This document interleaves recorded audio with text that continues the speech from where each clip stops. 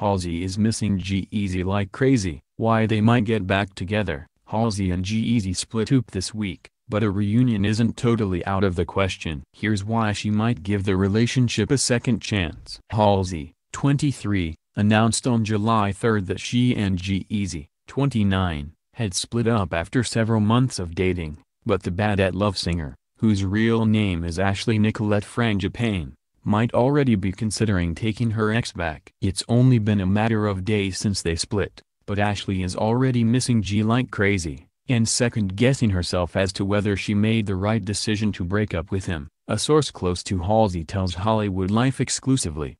Our insider continued, "It doesn't help that Ashley's on tour right now, so she doesn't have the same sort of strong support network of friends and family that she would have at home." Halsey took the stage at the Common Ground Music Festival on July 6 in Lansing, Michigan, and it was clear that she's dealing with some tough emotions right now. While performing her track, "Sorry," she began crying, and footage from the concert showed her holding back tears as she took a pause from singing.